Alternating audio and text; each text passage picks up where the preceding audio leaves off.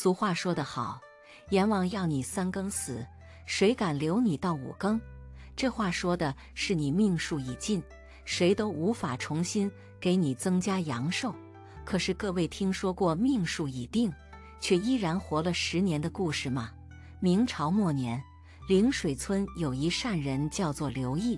为什么称此人为善人呢？只因刘毅待人和善，多行善事。可再善良的人也逃不过生死，阴曹地府可不认善良与否，人的生死都记载在生死簿上。所以刘毅才活了40岁，阎王就派小鬼来取刘毅的性命了。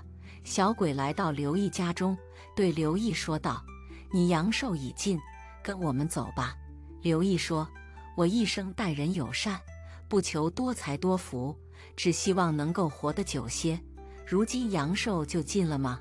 小鬼说：“生死都是阎王爷管着，我俩只是奉命行事。”说着就将刘毅铐了起来。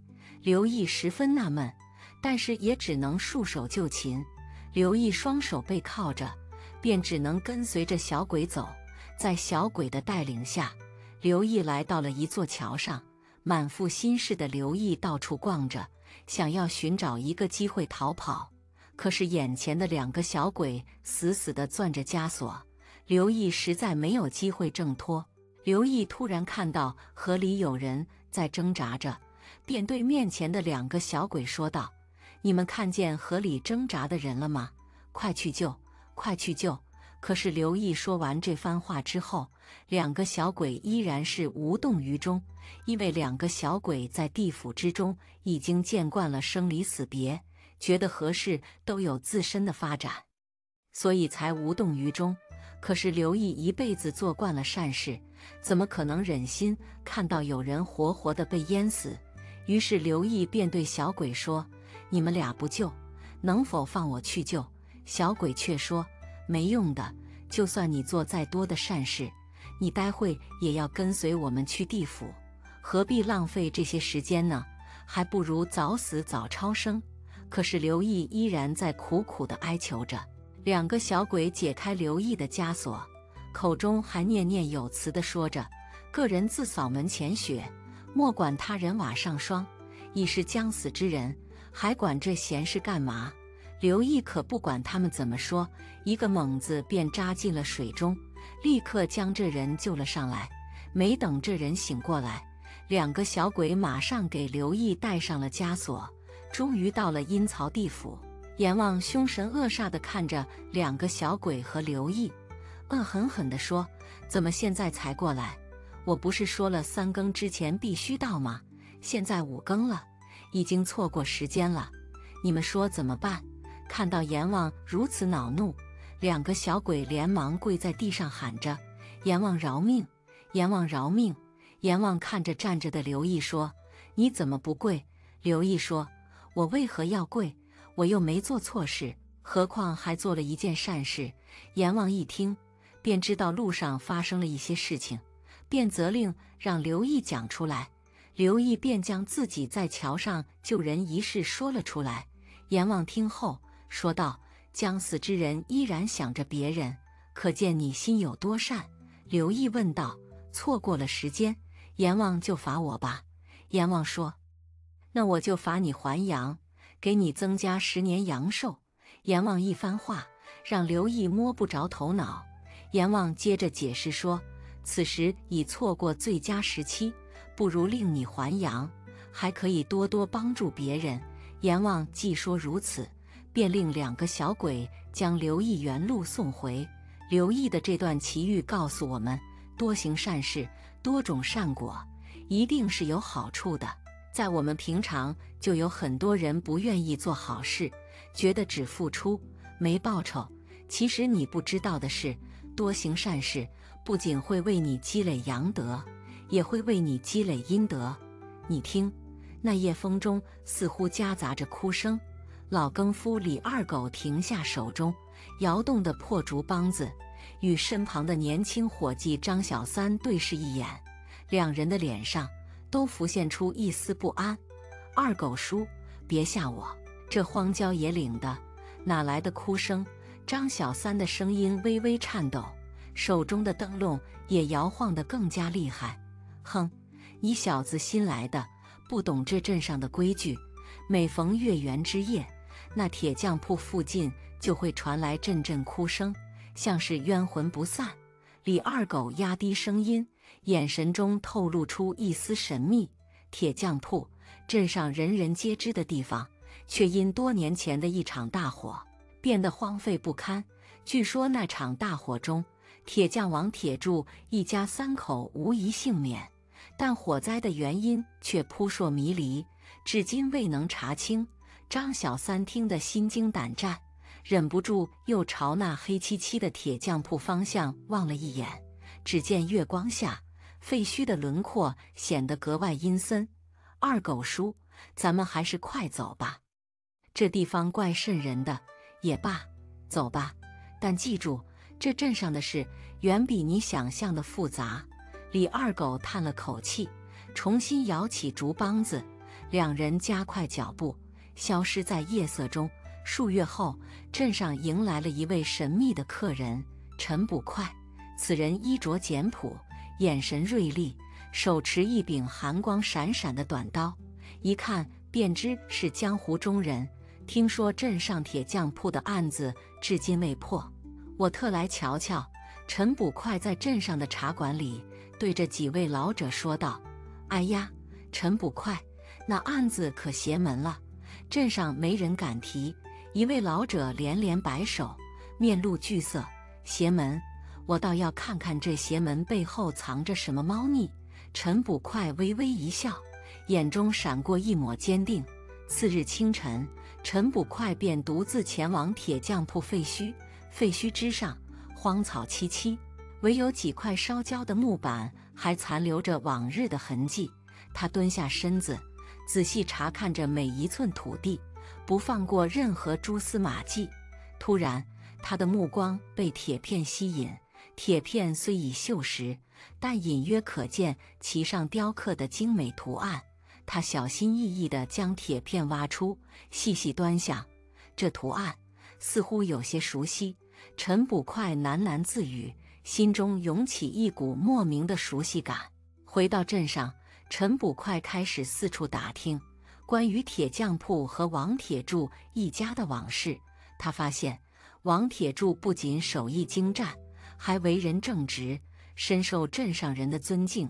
但关于那场大火的起因却众说纷纭，莫衷一是。有人说是意外失火，也有人说是王铁柱得罪了什么不该得罪的人，遭人暗算。一位年长的妇人向陈捕快透露道：“得罪了什么人，这我就不清楚了，只知道王铁柱生前曾与镇上的几位富商有过节。”妇人摇了摇头，表示自己也所知有限。陈捕快心中暗自思量，决定从这几位富商入手调查。他逐一拜访了这些富商，却发现他们要么闭门不见，要么言辞闪烁，似乎都在刻意回避什么。这背后定有不可告人的秘密。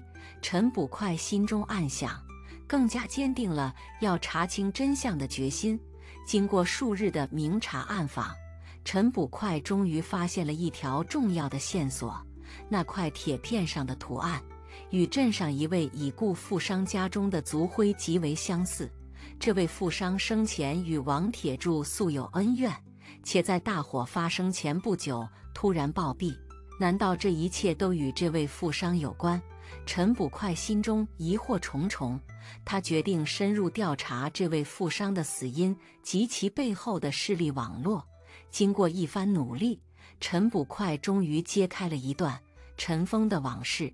原来，这位富商为了独占镇上的铁矿资源，不惜勾结官府，陷害王铁柱一家。而那场大火，正是他们精心策划的一场阴谋。真相大白于天下之时，便是你们付出代价之日。陈捕快望着远方，眼中闪过一抹冷冽的光芒。为了找到更加确凿的证据，陈捕快决定夜探已故富商的府邸。月黑风高之夜，他悄无声息地潜入府中，直奔那传说中的密室而去。密室位于府邸最深处，隐蔽且机关重重。陈捕快凭借过人的智慧和胆识，一一破解了机关，终于来到了密室门前。他深吸一口气，缓缓推开了密室的门。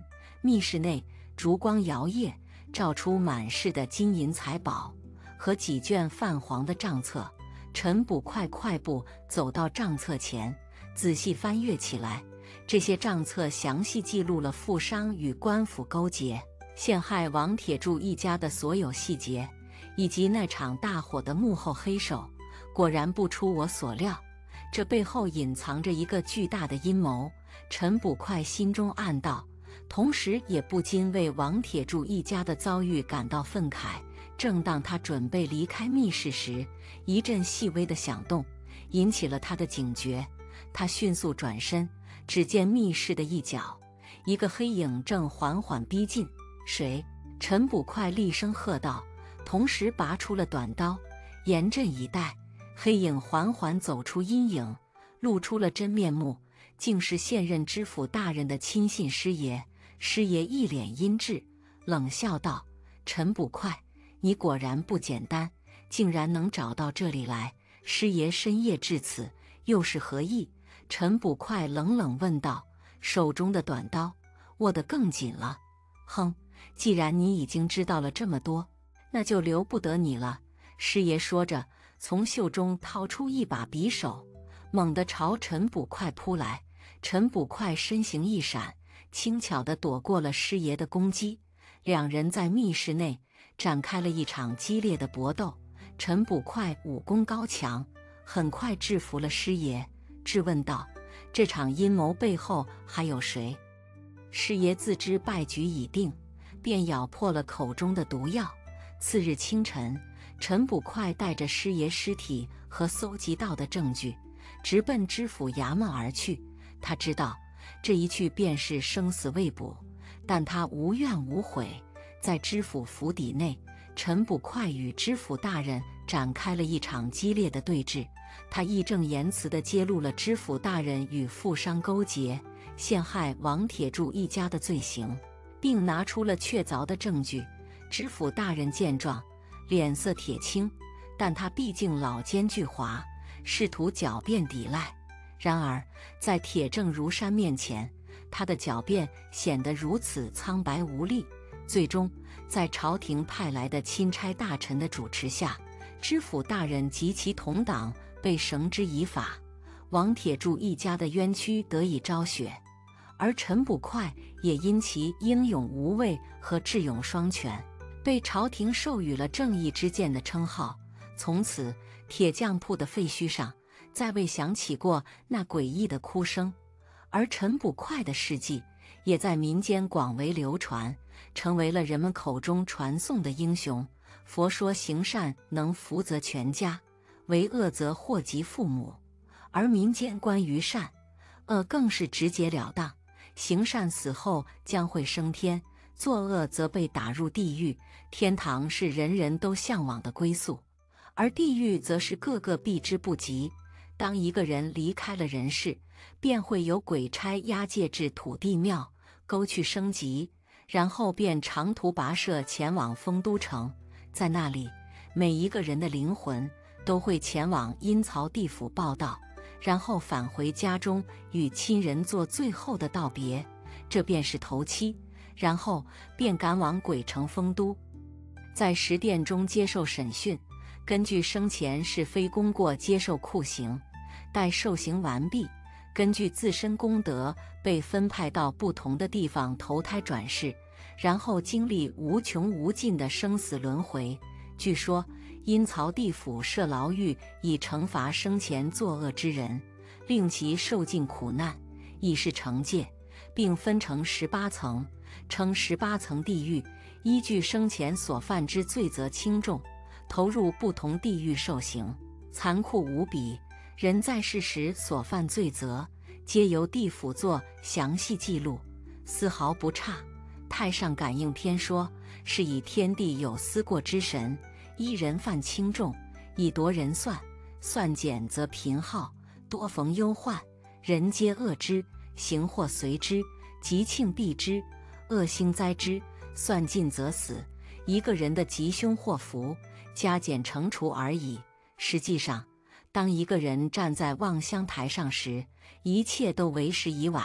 生前修为较好者，仙童接引，或成仙成神，或投生富贵人家；生前作恶多端且不知悔改者，经历各种严刑峻法，体验无穷无尽的痛苦。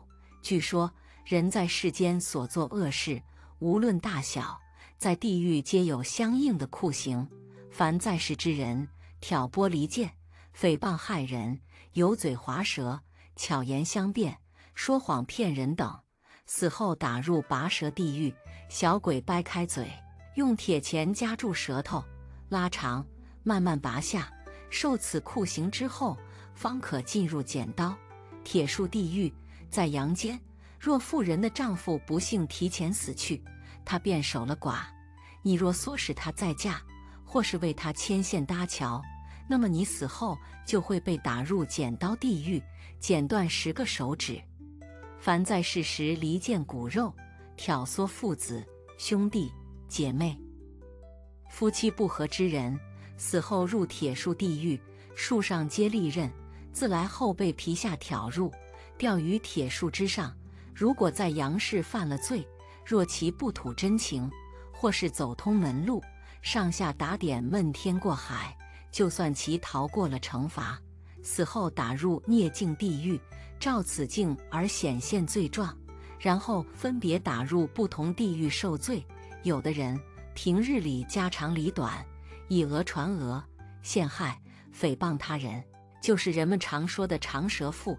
这种人死后则被打入蒸笼地狱，投入蒸笼里蒸。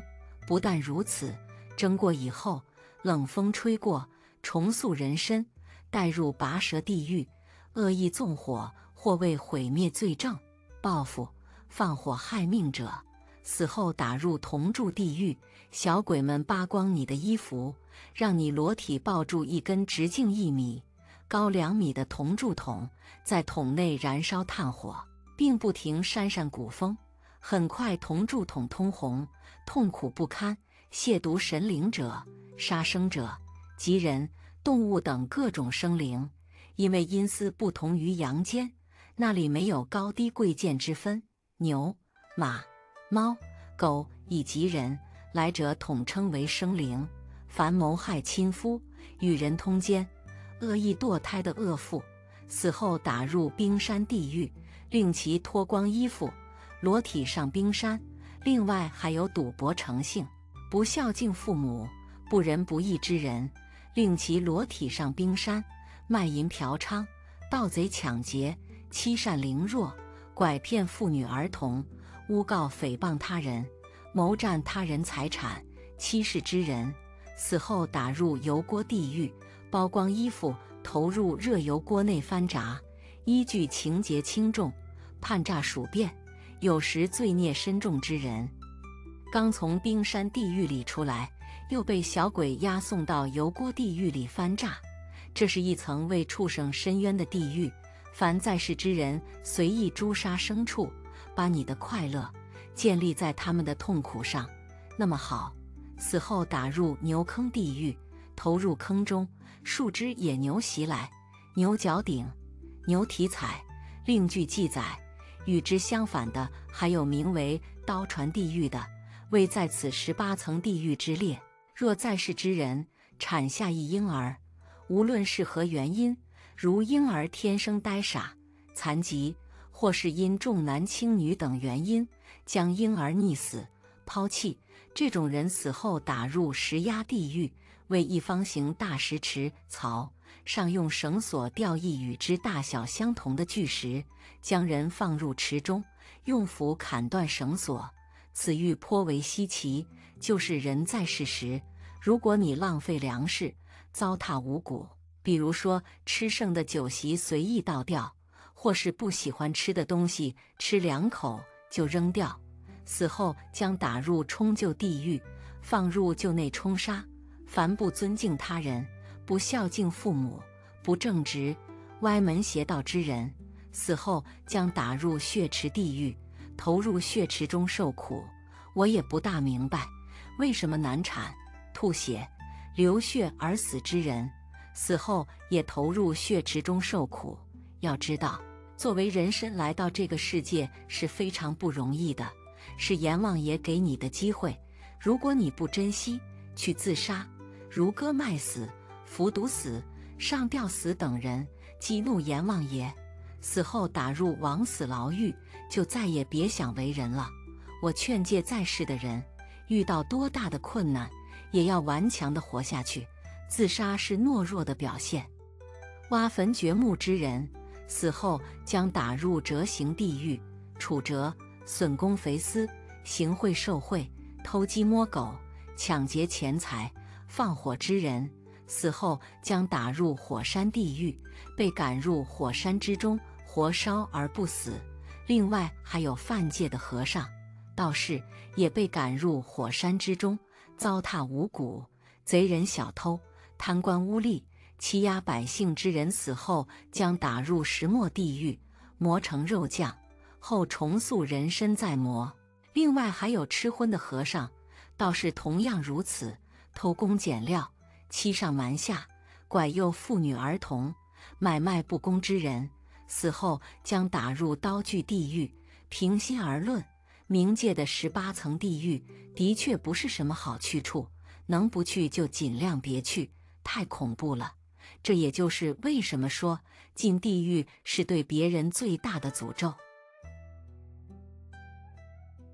善恶到头皆有报，只是来早或迟到，有的报在当下，有的报在将来。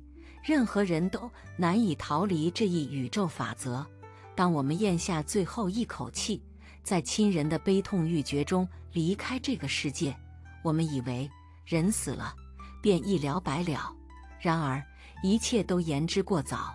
因为世间有诸多不平，所以才有了那深不可测而又能实现绝对公平的幽冥世界。这个幽冥世界就是阴曹地府。当一个人离开了人世，便会有鬼差押解至土地庙沟去升级，然后便长途跋涉前往丰都城，在十殿中接受审讯，根据生前是非功过接受酷刑。一位道士走阴时，亲眼目睹了一场地府的审判。过了黄泉路，只见那大门两边站满了数不清的形形色色的人，个个面如土色，浑身战栗，惶惶不可终日。我正在观望间，被牛头马面一把拽进门去。只见那大厅上方的案台后面坐着一位头戴天冠十分威严的人，相似有些庙里供奉的阎王。当初我还笑话那些烧香磕头的人愚蠢到家，这世界上哪有什么阎王啊？人一死不就什么也没有了吗？哪有什么下一辈子的事啊？正因为人一死什么都没有，所以我丝毫不顾忌后果，杀人越货、下毒害人、打家劫舍、坑蒙拐骗、吃喝嫖赌，手段无所不用其极。好不容易才积累下丰厚的家产，结果这辛辛苦苦积累下的资财，不但没有帮到我过上幸福生活，如今却落得到了阎王殿来受审，也不知道这前路如何。正胡思乱想间，只听见那牛头马面跪在地上，何权告那人？报告大王，这人在人世间无恶不作，坏事做尽，如今人间寿命已尽，来到这幽冥界，请大王好好处置这个人。大王？什么大王？他是谁呀？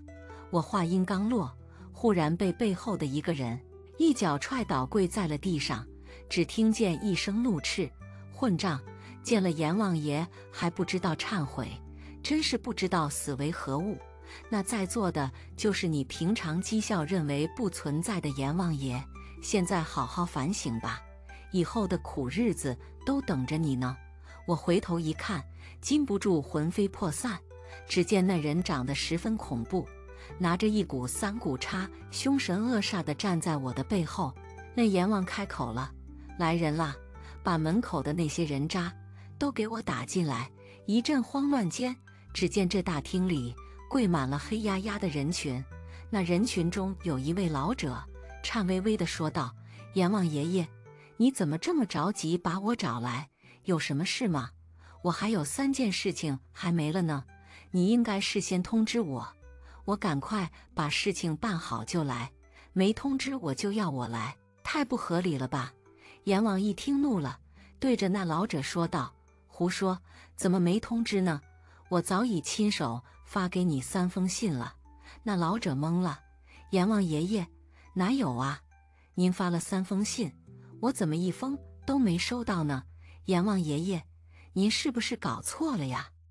阎王一拍惊堂木：“胡说，那3封都是挂号信，你早已收到了。”老者一脸茫然，十分冤枉的样子：“阎王爷爷，哪有啊？那到底是哪3封呢？我是真的没有收到啊！”阎王一声叹息：“你实在是太愚蠢了，蠢得让人不知道说什么好。好吧，我来告诉你吧。”于是阎王就耐心地问：“你的假牙是什么时候装的？”老者回答说：“大王，我的牙齿38岁就蛀了，痛得没有办法，忍受不了，40岁时就只好装假牙了。可是大王，这跟信有什么关系呢？”阎王哈哈一笑：“那就是给你的第1封信嘛。那信就是告诉你，是人都要生病的，要你赶快积福积德，莫要耽误前程。可是你认为是人都会生病的，无所谓，白白的耽误了大好时机。”那老者垂头丧气，不甘心地又问道：“啊，这就是第1封信啊？那阎王爷爷，第2封信是什么呢？”阎王继续问道：“你是什么时候戴老花眼镜的？”那老者一脸茫然，想了很久才回答说：“我45岁时看书报，就实在看不清楚了，那时就开始戴眼镜了。”阎王说道：“那就是给你第2封信了呀。我是通过现象告诉你，是人都会衰老的，你自己忽略掉了。你怎么可以说你没有收到呢？”那老者心有不甘地说道：“大王，那第3封信呢？”那阎王一拍惊堂木，厉声喝道：“你老伴是什么时候死的？在我60岁生日那天，宾客满座，都在庆祝我的60大寿。我那老伴高兴过度，一口气不来，活活的被一口痰憋死，那好惨啊！那脸色黑得吓人，好端端的一场喜宴，变成了丧宴。唉，可惜我那老伴辛苦一辈子，居然落得这么个下场。”想到此处，那老者不禁悲从中来，泪洒当场。那阎王呵呵一笑：“这就是给你的第3封信啊，3封信你都收到了，现在你服不服？这里没有人情，只会根据你在人间的所作所为来评判你了。”阎王说道：“公道自在人心，本王也不会冤枉你。来人啦，把公平镜抬过来。”一阵吆喝，一座镜子摆在那公堂之上，有位无头鬼领着那老者站在那镜台之上。那镜上出现了这位老者自出生到死亡期间的所作所为，一一呈现，了了分明。我感到很奇怪，难道这世界上还真有那么神奇的宝贝？连忙向站在身边的牛头马面说道：“请问大人，那镜子是怎么一回事呢？难道他真的知道人的一生所作所为吗？”那马面斜着看了我一眼，骂道：“蠢货！那镜子显现的是一个人的内心深处的场景而已，一个人一生乃至于累生累世的所作所为，都积累在自己的心田之中，一丝一毫也不会消失。你难道没有听说过欺人不欺心吗？”说完之后，就再也不再理会我了。那老者长叹一声：“唉，早知今日，悔不当初，我认了。阎王爷爷，该怎么处置我呢？”判官说道：“此人在世只知道挣钱，只为自己儿女，一点善事功德都不做。世间有灾难，毫无同情心救济别人。他挣的钱虽不是偷来的抢来的，可是他不知道钱财要取之社会，用之社会，发了财不知回报社会，反贪吝不舍，漏税逃税，到了国家的税收，名副其实是个守财奴。阎王一听十分愤怒，就判定说，这种自私自利、为富不仁的人，把他打入恶鬼道去，叫他永远也吃不饱穿不暖。评判完毕，一群厉鬼就把这老者迎头一插，顿时把那老者举在空中，任凭那老者惨叫连连，鲜血直流，一眨眼就消失得无影无踪。在场的人群一阵阵骚动，叽叽喳喳，声音顿起。那阎王一拍惊堂木，肃静。那乱糟糟的场面登时鸦雀无声。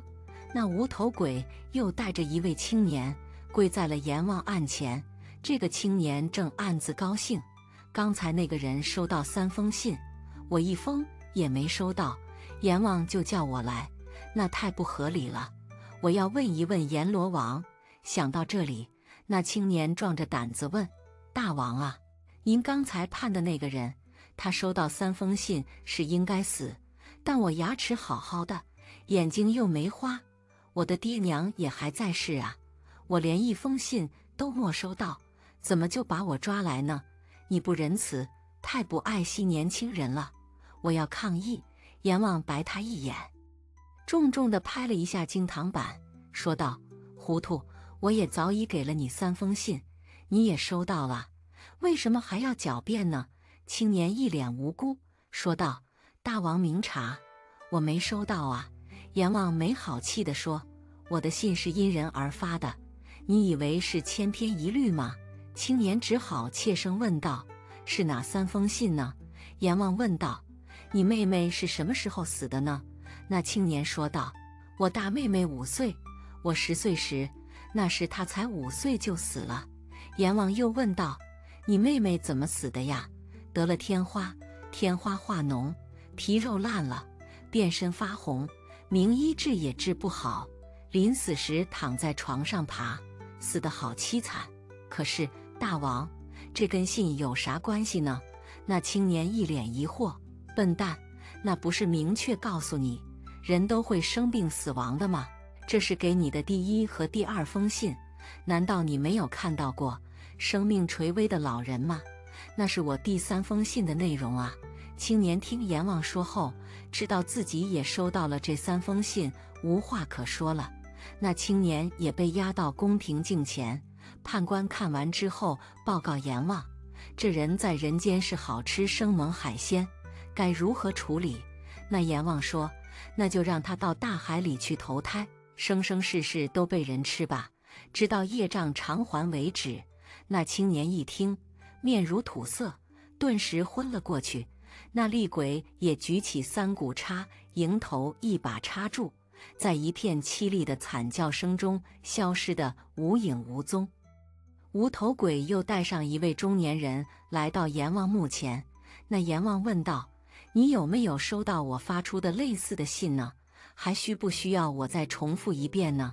那中年人连连磕头，说道：阎王爷爷，我都收到了，小人愚昧，对您的慈悲度化无动于衷，实在是罪过，小人知道错了，您就发落吧。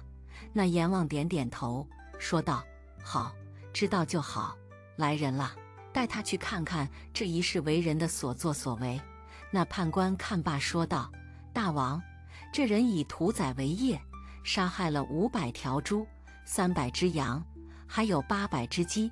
哦，那阎王说道：那就让他投猪胎500万次，投羊胎300万次，800万鸡胎，生生世世都被人宰杀来吃，冤枉啊！大王，我只杀了那么多的猪羊和鸡呀，为什么要投胎那么多次数啊？阎王一声冷笑，哼，难道你不知道种义得万的收成定律吗？那中年人说道：大王，实在是不应该呀，人间不吃，我哪会杀呀？按照这个道理，那吃肉的也应当同罪呀。那阎王一拍惊堂木，呵斥道：难道是有人吃，你才去杀的吗？你之所以从事屠宰职业，还不是因为能够赚钱吗？报应现前还在叫冤枉，罪加一等，在罚所有罪受完毕之后，投胎做人得聋哑之身，来人押走。是大王。那厉鬼依然如法炮制，举起三股叉，迎头一把插住，在一片凄厉的惨叫声中消失得无影无踪。正惶恐间，那无头鬼又押上一位年轻人，来到阎王的墓前。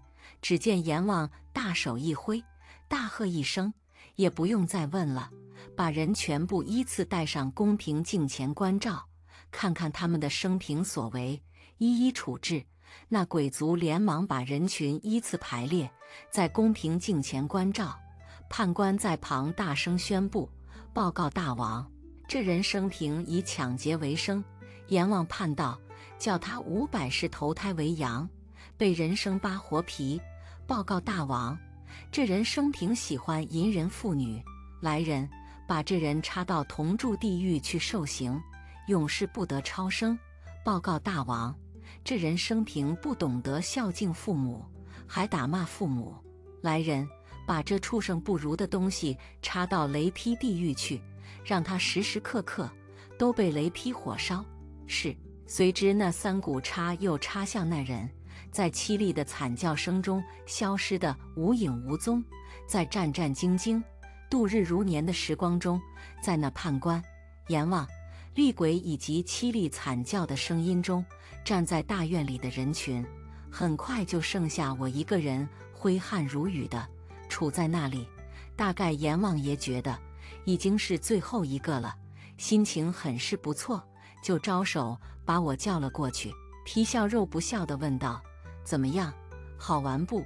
我看着阎王爷那阴阴的笑容，浑身更是颤抖不已，根本就不受思想的控制，哆嗦哆嗦地说了半天也语不成句。阎王看我如此紧张，也就没有心情跟我多说什么，一挥手就叫鬼卒把我领到公平镜前。那公平镜中及时出现了我的肉身，从无到有，从母亲肚子里出生，父母辛辛苦苦养育我长大成人，再送我读书，后来娶妻生子，再后来看中一位所谓美女，勾搭成奸，继而推发妻下崖摔死，2个孩子也先后被我抛到荒郊野外，被狼群吃掉，活活气死父母，等等种种场景再度全方位显现。我顿时哑口无言，无地自容。那判官轻蔑地扫了我一眼，把我平生所作所为全部如实禀告了阎王。那阎王又招了招手，把我叫了过去，看着我浑身筛糠一般，面色苍白得像白纸一般，阎王好像也动了恻隐之心，轻声问我：你在人世间为什么不念及父母养育之辛苦？在你小的时候经常尿床，你父母常常把你放在干燥处，而自己却睡在了你尿湿的地方。那寒冬腊月十分阴冷，以至于你的母亲落下了大病。你父亲为了把你教育成人，费尽心机遍访名师来教你读书，你为什么就不顾念你父母的养育大恩，不去孝敬他们呢？我无言以对，嗫嚅半天方才说道：大王，我实在是很愚痴啊！我以为父母养育我是天经地义的事情，小时候发生的事情我无从知晓，长大以后，因为父母不能够处处顺从我的意愿，所以对父母怨言颇多，屡屡作对。大王啊，今日我看到这些，如梦初醒，真是可怜天下父母心啊！唉，如今已铸成大错，悔之不及呀！阎王爷轻轻叹息一声，说道：这个罪过不是你父母给予的，也不是上天赐予的，跟国家的教育和人民也丝毫无关，这些都是你自己所作所为，就要承担相应的果报了。阎王又问道：你在人世间，难道就没有看到有人被病折磨得死去活来，缺胳膊断腿的？有啊，大王，我身边就有很多类似的人，他们被病折磨得相当之惨，有些时候那惨叫声呻吟声不绝于耳。阎王又问道：“你看到这些病人，怎么会无动于衷呢？为什么就没有想到及时行善？为什么就没有想到自己也有可能面对呢？”我无言以对，只好回答说：“大王，我实在是很愚痴啊！我当初看到这些，根本上就没有任何同情心，还嘲笑他们。有一次，有一家人因为无钱治疗，跑到我家来借钱去看病。我不但不借钱给他们，还说了很多很多风言风语去嘲笑辱骂他们，并把我家的狼狗放出去吓唬。哎，大王啊，想到这些，我现在是追悔莫及呀。”阎王说道：“世人都只知道存钱重要，自己享乐重要，哪里知道积德行善才是人生中最重要的呢？那些钱财都是身外之物，生不曾带来，死也带不走一分一毫，能够时刻相伴的，只有自己积德行善带来的福德，才是真正的财富啊！”作为三界至尊的释迦牟尼如来说过：“万般皆不去，唯有业随身。”如今你这罪过，不是你父母给予的，也不是上天赐予的，跟国家的教育和人民也丝毫无关，这些都是你自己所作所为，就要承担相应的果报了。阎王略微停顿了一下，又说道：“你在人世间，难道就没有看到那些拄着拐杖步履艰难的老人吗？你没有看到他们那布满皱纹的头脸和白发银丝？大王，我身边有很多老人，总也跟他们擦肩而过。”我老老实实回答说：“那你看到这些老人，你就没有想到自己也会有这一天吗？”大王，有想过，当时我总也觉得老对我来说还是很遥远，所以根本上就没有上心。阎王又叹息一声：“哎，世人只知道及时行乐，总也觉得自己还年轻力壮，哪里知道时光如白马过隙，星号星号啊！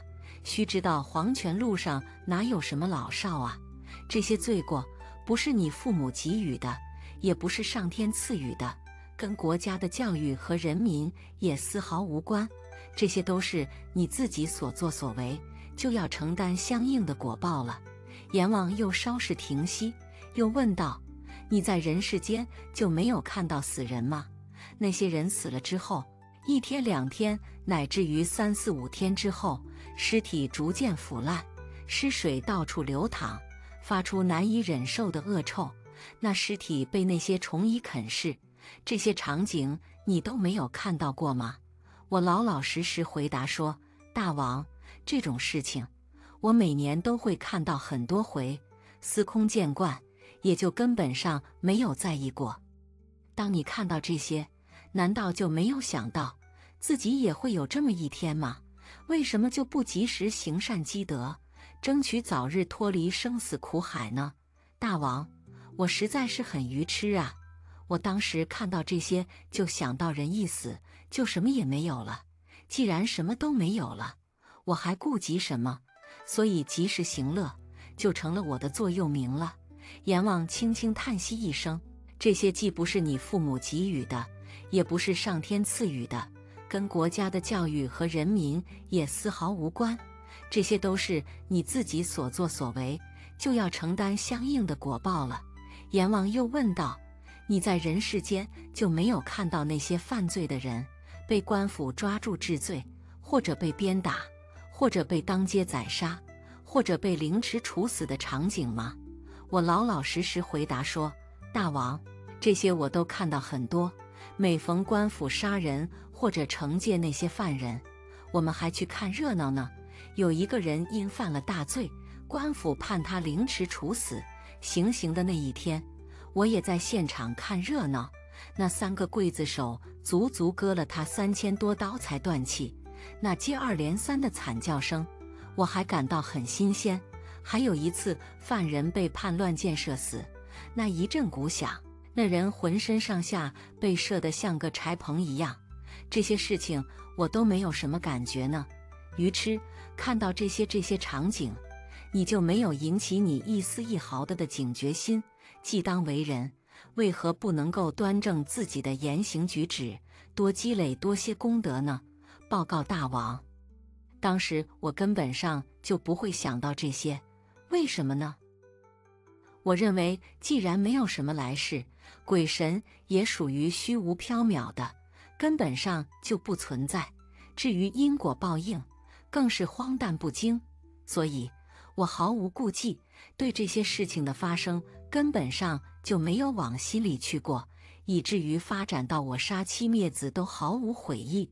现在看来，我错得很是荒唐了。我停顿了一下，问道：大王，我是应妻室儿女的愿望，去造就了那么多的恶业，难道他们就不承担一部分恶果吗？阎王冷笑一声：你真是痴迷不悟啊！算了，让你去看看吧。来人，带他到望乡台去看看。是。那无头鬼应了一声，拉着我的袖口腾云驾雾来到一处高台，扔下一句话：你自己看看吧，便不再理会我了。我迫不及待地站在那望乡台往下看，看着看着肺都气炸了。只见我千般疼万般爱的漂亮妻子，居然斜躺在另外一个男人的怀里，卿卿我我，把一粒草莓放在那男人的嘴里，肉麻地说：老公，你吃呀。完全已经把我忘记得干干净净了。我那曾经可爱的一对儿女，居然还在我修建的后花园里最漂亮的牡丹花采去给那男人送去，还一口一声地叫着：爸爸，爸爸，你看这花好漂亮啊！我家的仆人一个个都在跑进跑出，各自忙着各自的事情。那家宅中除了房屋以外，其他任何我使用过的器具都荡然无存，都被他们当作不祥之物，能够烧掉的都烧掉，不能够烧掉的就全部破坏掉，扔得远远的。我费尽心机积累大笔的钱财，如今已经改换门庭了。我辛辛苦苦积累的资财就这样没了，连痕迹都未曾留下。看到这里，我深深地后悔起来，早知今日，悔不当初。我蹲下身来，用手捧住脸，任由那泪水哗哗地流下了出来。良久，我站起身来，对那无头鬼说道：走吧，回到阎王殿。我愧悔能当，再也不敢说话了。那阎王说道：这些都是你心中升起的欲念，不加以约束和管制，一味地放纵自己的贪欲的缘故，才会造成如此滔天罪恶。由于你在人世间好事不为，坏事做绝，让我在这里没日没夜地说上3年5载也说不清楚，我也没有什么心情再跟你啰嗦了，把你发配到各大地狱去炼净你心中的罪孽。来人，带走。